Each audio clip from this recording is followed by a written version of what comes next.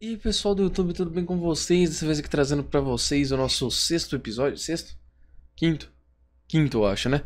Quinto episódio da série de Tomb Raider 2. Tô falando um pouco mais baixo porque tem gente em casa dessa vez. Enfim, e essa fase aqui, ela vai ser bem interessante. E a minha cachorra resolveu latir bem agora, né? Eu tenho aqui, puxa, essa aqui tenho.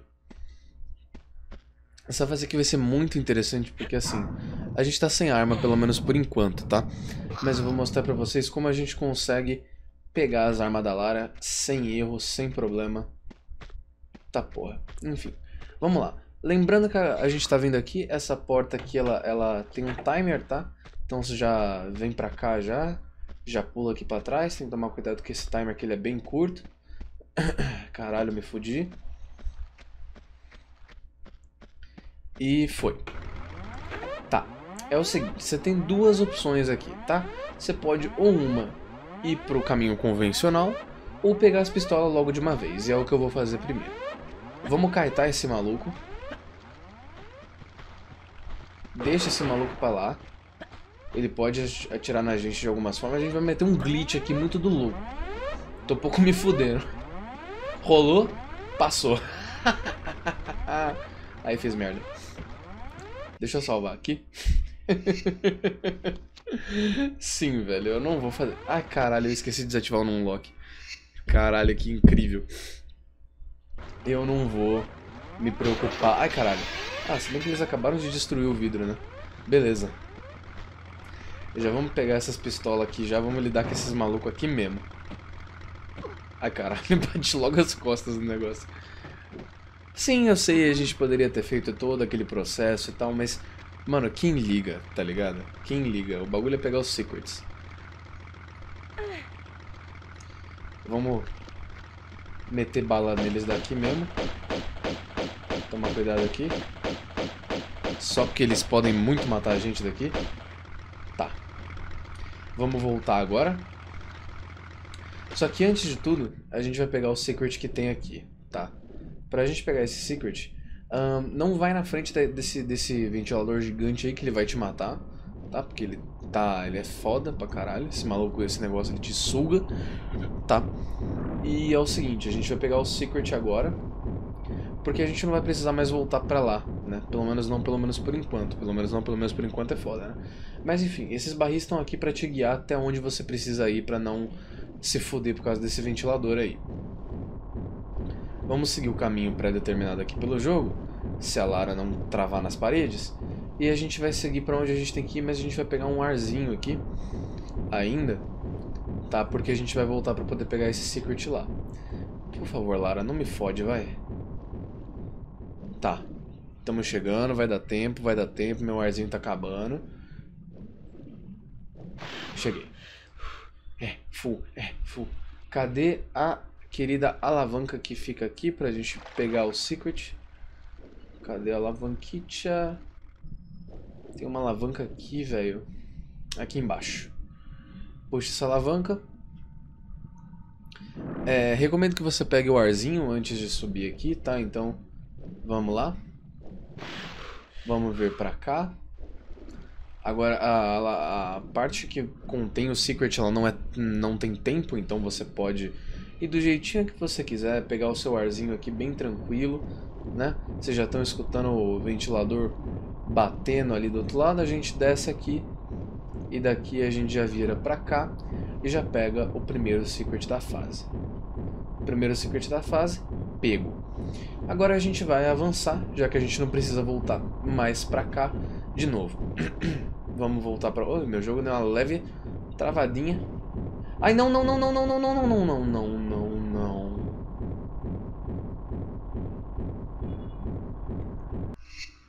Já sabia o esquema, né?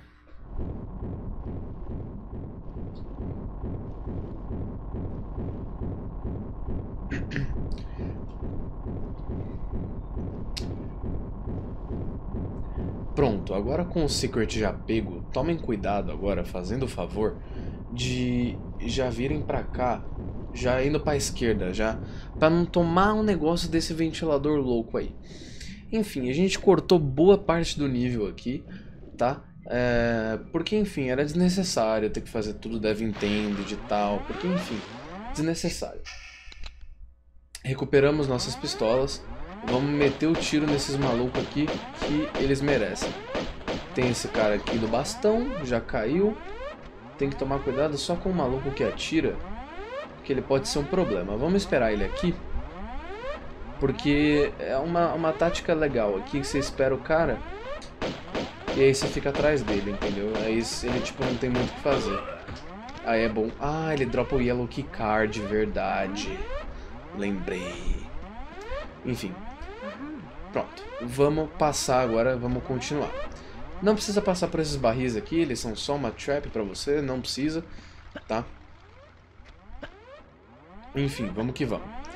Agora a gente coloca o Yellow Key Card aqui, bem intuitivo eu diria, né? A caixinha amarela, Yellow Pass Card, beleza. Essa porra dessa sirene do caralho. Enfim, aqui se eu não me engano vai ter alguns inimigos. Não, não é aqui que tem inimigo não. Vamos aqui. A gente tem que ir para a direita, porque para a esquerda a gente ainda não tem o cartão vermelho e é o que a gente vai pegar nesse exato momento. Tem que estar sempre precavido para ver se não vai... Ah, aqui tem bastante inimigo. Aqui a gente vai pegar uma arma nova e ainda vai recuperar as nossas armas antigas. Não as nossas, mas uma das armas antigas. Ah, o maluquinho vem por trás. Lembrei... Nossa, ele me deu uma batidinha aqui que doeu, hein? Puta merda, vou mentir não. E ainda aparece mais um maluco ainda. Dali, eu acho. Mas pelo menos é um maluco do taco. Ele dropa alguma coisa? Dropa um medpack grande.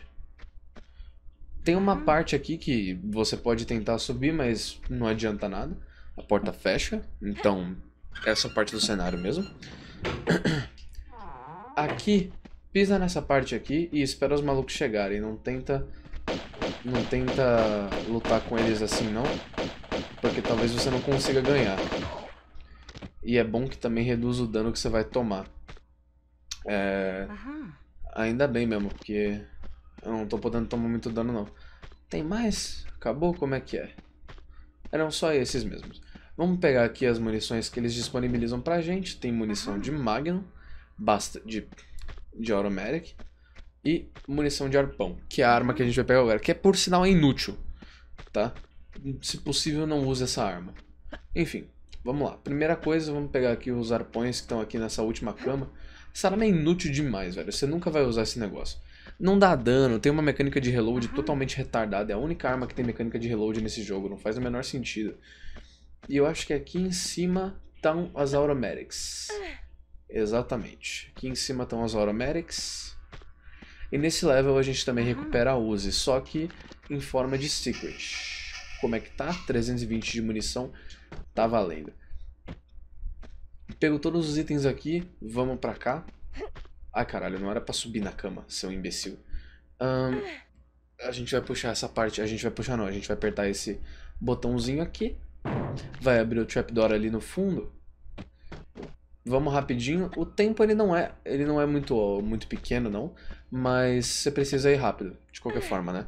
Porque é um trapdoor com tempo, né? Então tem que se preocupar um pouquinho com isso, mas é o suficiente para você conseguir se virar. Agora é o seguinte, é uma parte bem legal, porque eu vou até salvar aqui para mostrar para vocês. Ai, nossa, que legal, passei dessa parte. Vamos deslizar, se fudeu. Por pouco ainda não cai no fogo, né? Esse jogo ele foi feito pra você morrer uma vez ali, pelo menos, caso você não soubesse. Deslizar aqui e ir pegando na escada. Pronto. Agora a gente tem que fazer um puzzlezinho de caixa, que é um pouquinho complicado. Não que seja complicado, é que é chato pra porra, né? Quem gosta de block puzzle nessa porra desses jogos? Por sorte, esse jogo não tem tanto quanto tinha o Tomb Raider 1. Mas tem um glitch na próxima fase, que eu vou tentar aprender a fazer. Que tem uma escada na próxima fase, mano. A próxima fase é Diving Area, se eu não me engano. Mano, é impossível, sério. Tem uma escada lá que é muito longa. Então, tipo, se for por parte tediosa, o jogo ainda tem. Bastante, eu diria. Deixa eu ver aqui, eu tenho que empurrar esse bloco aqui uma vez mais pra cá. Eu posso estar fazendo isso aqui da pior forma possível, a gente nunca sabe, né? Mas enfim, tô fazendo aqui mesmo e foda-se. Aí a gente empurra isso daqui pra cá, é só pra centralizar mesmo, talvez eu nem precisasse. Mas enfim, né? Só pra centralizar mesmo, pra não ter erro, porque vai que né. É sempre assim, vai que né. Enfim, pronto. Puxado esse bloco, agora a gente vai pular pra escada que tem ali. Tomando sempre muito cuidado, né? E aqui a gente já vai se encontrar com o segundo secret da fase, né? Eu queria que tivesse uma maneira mais rápida de subir essa escada, porque realmente é difícil. Meu Deus do céu, velho. Como demora pra subir essa escada, nossa senhora. Essa não, mas tem a próxima também que vai demorar pra caramba. Tem um maluco aqui, eu acho, se eu não me engano, que vai dropar o cartão vermelho, que é o que a gente precisa. Prontinho. Exatamente. E agora a gente sobe aqui pra pegar o segundo secret da fase, que é o Stone Dragon, na real. E o último a gente vai pegar numa parte bem mais pra frente. Bem no final da fase mesmo a gente vai pegar. Ah, tremelica na câmera. Sempre dá isso, é normal. Olha como o jogo é bonito. Estamos aqui. O joguinho bem bonito, não vou mentir não. Pra 97. Pegamos aqui. Aqui a gente já cai, eu não vou tentar pular ali não, porque eu não quero perder vida. Já vamos caindo aqui, beleza. Sempre de armas abertas. Aqui é onde a gente estava na primeira vez, interessante. Agora o que me vem a pergunta, né? Esse lugar aqui serve pra quê? É pra voltar lá, né? Ah, é bom que eu não preciso voltar pelo avião. Isso, nossa, eu não precisava ter feito todo aquele negócio. Eu sou um imbecil mesmo. Enfim, coisa da janela, vem pra cá e agora a gente pode ir pro lugar que a gente tem que ir, que é pro lado direito aqui. Que agora a gente tem acesso ao lugar. Ai caralho, eu esqueci dessa parte. Inferno. Deixa eu pegar as Automatics. Eu não vou brincar aqui não, velho. Nem fudendo. Graças a Deus deu tempo. Nossa senhora, irmão. Glória. Conseguimos? Conseguimos. Ali, deixa eu salvar, porque vai que, né? Aqui a gente vai ativar um monte de barril que vai descer. Aí a gente já fica aqui pra não ter erro, né? Só ativa mesmo os barris e pronto. Vai tudo bater ali. Aqui a gente corta uma animaçãozinha já pra colocar o Red Pass Card. Aqui tem um skip muito bacana também, mas eu não vou ensinar pra vocês, obviamente, porque enfim, né? Aqui não é tutorial de speedrun. Mas é muito legal. Agora a partir desses malucos aqui a gente não precisa se preocupar não, porque eles não vão... eles não atiram. Então a gente não precisa se preocupar. Se os malucos atirassem, a gente talvez teria que se preocupar. Mas o que atira a gente já matou. Pronto. Como é que funciona o skip daqui, né? Que muita gente... Que eu vejo que muita gente manja fazendo no speedrun. Deixa eu só explicar pra vocês antes de tudo. Deixa eu só pegar esses itens aqui. Tem um maluco... Todos os malucos dessa sala dropam alguma coisa, certo? Consiste em você contar os tiros que você vai dar nesses maluquinhos dos sticks aqui. E aí você fica bem nesse meio aqui. Você centraliza bem aqui. E aí na hora que ele encostar na parede, você vira, dá um tiro nele e matou. Na hora, o pickup vai ficar aqui. Você pega ele, você gira um pouquinho e aperta pra cima. Você vai estar lá em cima. E aí você já vai ter feito metade do que você precisa fazer. É um skip muito legal. Tem um skip melhor ainda, que você faz do outro lado. Eu não vou explicar porque, enfim, toma muito tempo. Mas... que você passa toda essa parte aqui, velho. É muito legal. Eu acho muito legal que eu explico também essas coisas, porque eu acho muito fascinante, né, cara? Como os caras conseguem descobrir essas coisas nos jogos e tal. Eu acho muito lindo. E acho que não tem nada mais gostoso do que quebrar um jogo de infância também, porque, enfim... esses jogos aqui, eles são menos quebrados do que os Tomb Raiders da era do Play 2. Porque a engine desses jogos aqui era um pouquinho menos quebrada. A engine do Tomb Raider Anniversary e do Tomb Raider Legend. Puta merda. Que engine quebrada, meu Deus do céu. Errei o pulo que deveria ter sido fácil, teoricamente.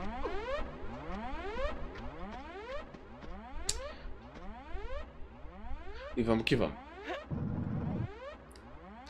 Tudo isso pra conseguir chegar num lugar ali em cima, né? É pra vocês verem como o jogo realmente ele tinha sérios problemas de controle. Ele ainda tem, né? Tipo, o Tomb Raider 2 ainda tem sérios problemas de controle que o Tomb Raider 1 ainda tinha e não tinha como resolver na engine. Ai, ai, resolveu passar moto aqui agora. Enfim. Vamos chegar pra cá, vamos pegar este bloquito aqui, vamos subir. Tá. Subido aqui, a gente tem que fazer um pulo angulado mais ou menos aqui. E como eu não quero ter que refazer tudo isso, a gente salva. Ai, ai, maravilha da funcionalidade de salvar em qualquer lugar. Eita porra. Tem que ir pro final aqui da caixa. Pronto. Essa maravilha de você poder salvar em qualquer lugar é um negócio que me... Ai, caralho, tem gente aqui. Morreu. E dropou munição de shotgun também. Interessante.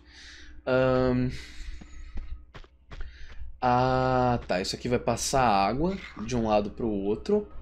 Exatamente. Passando a água de um lado pro outro, eu não tenho a menor ideia do que a gente vai fazer. Repare que a gente precisa do green, do negócio verde agora, né? Então é o que a gente vai procurar pegar. Se eu cair daqui, eu tomo dano? Eu não sei. Então eu prefiro não arriscar. Tomo dano. Bastante, inclusive. Talvez eu não tomaria tanto antes. Ah, pra gente só poder passar. Aqui não tem nada. Não precisa se preocupar. Aqui a gente passa. Eita porra. Aqui a gente passa.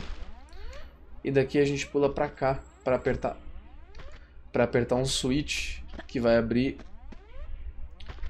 Eu queria muito conseguir pular, viu, jogo? Se você pudesse deixar. Obrigado, viu? Que vai abrir um trapdoor lá naquela sala onde a gente estava.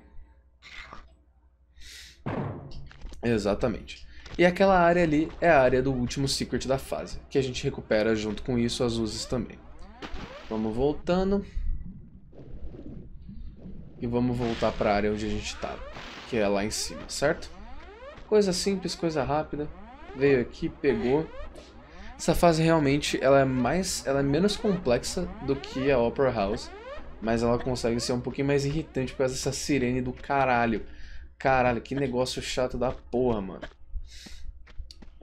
Pronto. Aqui iremos descer. E agora vem uma parte muito legal.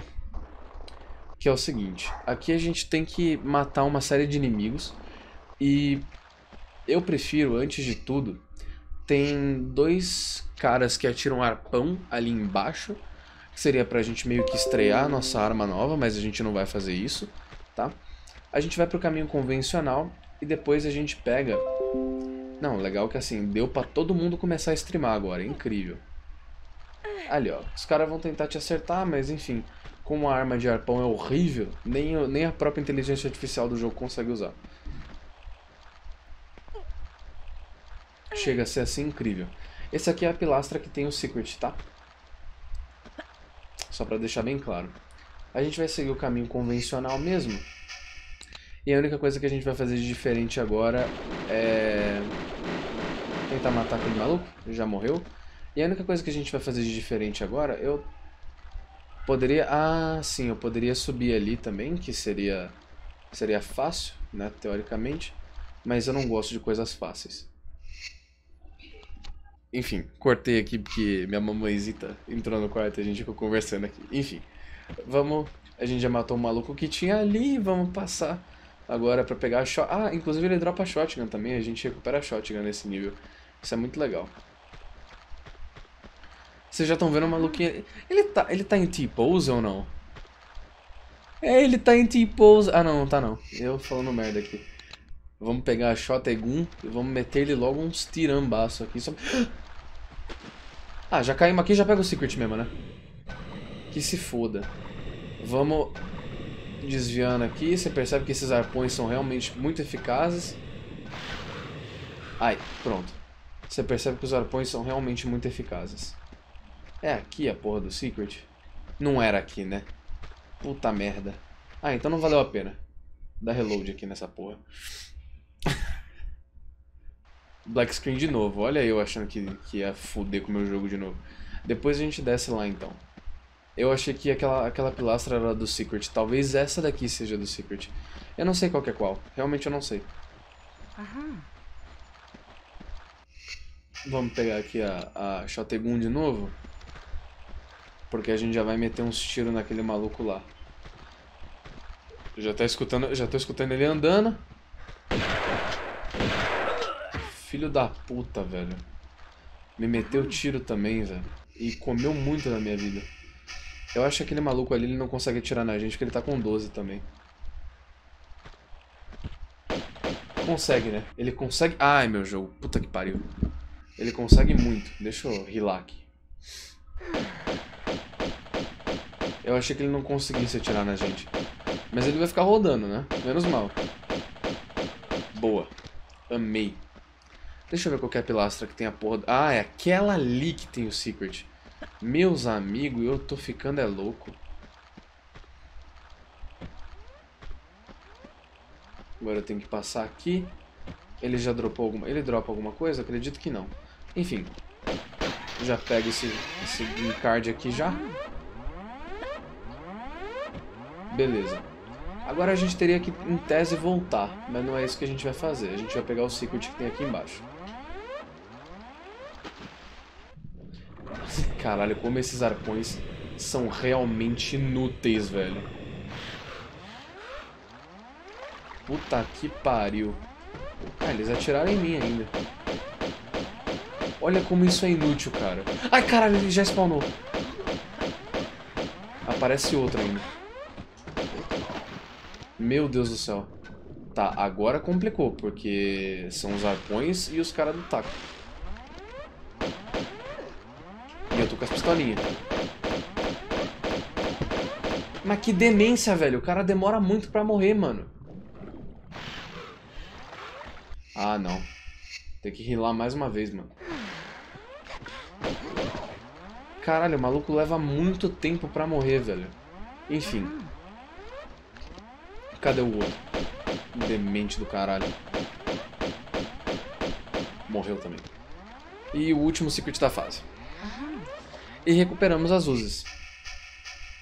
Com munição pra porra, inclusive. Agora a gente tem que voltar. Agora a gente tem que encontrar a pilastra que tinha a escada, que se eu não me engano era essa daqui. Era essa daqui? Não, era a outra então que tinha. Puta que pariu, eu estou louco nas drogas. Era essa daqui? Cara, cadê a porra do negócio que tinha a porra da escada pra gente voltar, velho? Só restam... só faltava ser a outra, né? Mano, mas a outra era que eu matei os caras, velho. Eu já dei a volta nessa daqui que eu não encontrei. Eu devo ser muito cego. Essa daqui, mano. Não preciso me preocupar, tenho certeza que é essa daqui. Nossa, eu tava muito cego. Puta que pariu. Aqui estamos nós. E aí a gente vai ter que dar a volta inteira, então provavelmente essa parte vai estar acelerada de qualquer forma. A gente vai ter que subir essa escada ainda, e a gente vai ter que fazer a sessão de pulos toda novamente. É um inferno isso daqui. Mas enfim, vamos lá. Feito isso, vamos fazer toda a sessão de pulos novamente, porque a gente passou pela saída. Ah, velho, você tá de sacanagem comigo, velho, pelo amor de Deus, jogo. Caralho, velho, que coisa mais filha da puta, mano. Pula no lugar certinho, mano. Aí o jogo ele simplesmente caga pra você, velho. Puta que pariu, mano. So much more from you. Ah, sério aqui. Beleza. Nem sei quantos por cento aqui vai estar acelerado, mas vai. De qualquer forma. Quero ver agora essa porra. Não preciso fazer essa... Agora eu vou acertar o pulo de prima. Kaká. Incrível. Enfim, vamos dar toda a volta agora. Depois de a gente já ter matado o maluco inteiro. Beleza. Vamos dar a volta aqui. A gente já tava aqui já antes. Volta pra cá. Aqui onde a gente matou o maluco com a 12. E ali está a saída pra onde, de onde nós precisamos ir. Aqui estamos. Perfeito, voltamos aqui, né? Não sei até que ponto estava acelerado, até que ponto não estava. Mas beleza, né? Aqui estamos nós. Feito isso, vamos subir essa escadinha aqui de novo. A gente vai voltar para onde nós estávamos e vamos conseguir colocar o Green Key Card, eu acho. Green Pass Card, eu acho o nome. E aí a gente vai conseguir terminar a fase, né? Porque nosso único objetivo era basicamente esse. A próxima fase vai ser um pouco mais complicada, um pouco mais complexa. Por que eu tô escutando? Tem nego atrás de mim!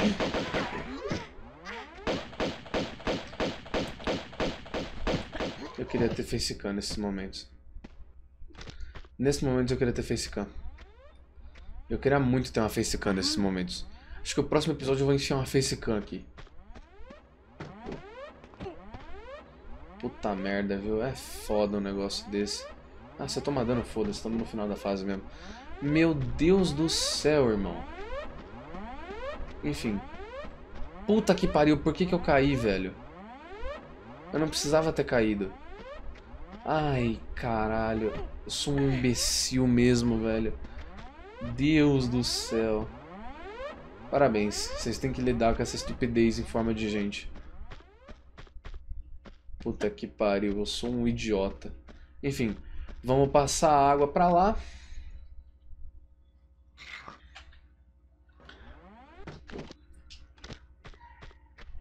E aí a gente coloca o Green Pass Card. O que eu queria falar pra vocês agora, uma coisa que ainda ficou, que eu ainda preciso falar, que é o seguinte. Vocês podem, ao chegar aqui, que eu acredito que, assim, tenha como fazer isso, porque é possível fazer isso não sei qual que é a fase em específico, mas é possível fazer esse pulo aqui, tá? E se eu conseguir, precisa de uns inputs bem específicos, mas é possível, muito possível fazer, tá? Tem que fazer uns inputs direitinho, tem que ficar bem perto aqui da borda e tal, se angular direitinho. Nossa, é quase que tocável aquele negócio ali. Eu vou tentar algumas vezes aqui, e na vez que eu conseguir eu mostro pra vocês. Então, galerinha, lembrando aqui pra vocês que é o seguinte, isso é só um skipzinho que dá pra se fazer no meio de uma run normal. Eu só queria mostrar pra vocês isso, lembrando que vocês podem muito bem deixar o tanque do lado direito cheio, passar toda a água do lado do tanque direito pro tanque esquerdo, nadar e ir pro lugar onde a gente tá indo, tá bom? Só queria mostrar isso pra vocês porque eu acho que ficaria legal, é um negócio mais completo pra vocês, ok? Então, por favor, aproveitem essa parte do vídeo e me desculpe caso você não goste de glitches, mas a gente fez a fase direitinho e agora a gente tá só terminando aí pra eu mostrar pra vocês essa parte. Me desculpe, mas eu acho que ficaria legal. Eu falei que eu ia conseguir, mano. Levou muito tempo. Mas eu consegui. E feito isso, mano, você pode passar água pra lá e tal, tudo tranquilo. Feito isso, você cai aqui e termina a fase. Pronto. Aí você abre isso aqui e termina a fase. Puta que pariu, que skipzinho difícil. Mas, enfim, é bem tranquilo e eu vou aproveitar pra explicar pra vocês como é que faz isso, tá? Vamos terminar o Offshore Rig aqui. E agora essa é uma parte extra aqui do vídeo, vocês não precisam ver. Mas eu vou mostrar pra vocês. Tá até minha setinha do mouse ali. Enfim, vamos lá. Primeira coisa que vocês têm que fazer, que eu não consegui entender. A gente vai usar o frame buffer do inventário, tá? E eu não vou explicar como é que funciona isso, eu vou deixar o tutorial que eu vi na descrição aqui, tá? E é o seguinte, a gente tem que cair na água pra Lara tá em 90 graus certinho, certo? Feito isso, a gente vai se guiar pela sombra da Lara até mais ou menos aqui nessa frente aqui, ó. Bem aqui, tá? Bem na frente aqui do negócio mesmo, tá? E aí a gente vai fazer isso aqui, a gente vai pular. Pulado, a gente vai fazer o negócio do inventário. O negócio do inventário como é que é? Você vai fazer uns buffers aqui. 2. Caralho, eu fudi com o negócio, né? 3. Aí você joga um flarezinho aqui. Segura um jumpzinho. Errei. Não é nem possível um negócio desse. Enfim. Parou aqui. Deu aquele negocinho da hora. Vem aqui. Bufferzinho pra frente. Fiz merda. Puta que pariu. Lá vamos nós de novo nas tentativas e erros. Feito isso daqui, pronto. Aí aqui um buffer pra frente. Ô, porra! Caralho, velho, para de ser retardado. Por que você...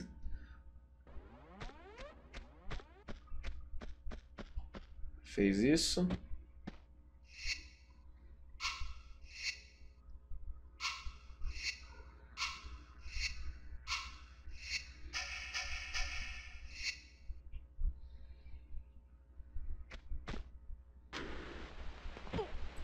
É isso. Caralho, eu consegui fazer isso consistentemente. Então, assim, você tem que fazer o buffer de inventário. É muito legal, caralho.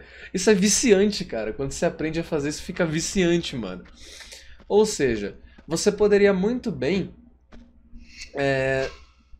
não fazer absolutamente nada do que a fase prescreve pra você fazer, tá? Você poderia muito bem não fazer nada do que a fase prescreve pra você fazer. Só fazer isso daqui. Você poderia muito bem simplesmente tacar o foda-se, chegou nessa parte aqui, você faz isso, que você passa. Mas obviamente você iria perder um secret. Fiquei aqui mais de 1 hora tentando, mas valeu a pena pra mostrar pra vocês. Muito obrigado a todo mundo que acompanhou e a gente se vê no próximo vídeo. Beijo, beijo.